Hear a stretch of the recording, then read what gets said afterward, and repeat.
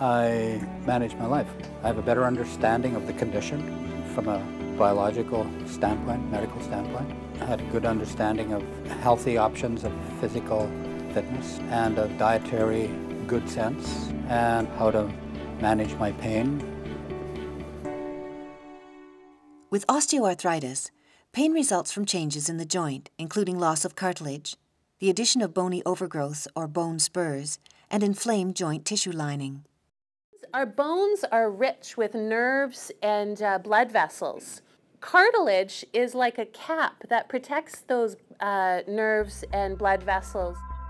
As that deteriorates, then you have the bone on bone, you have those nerves against each other. That's the pain you feel.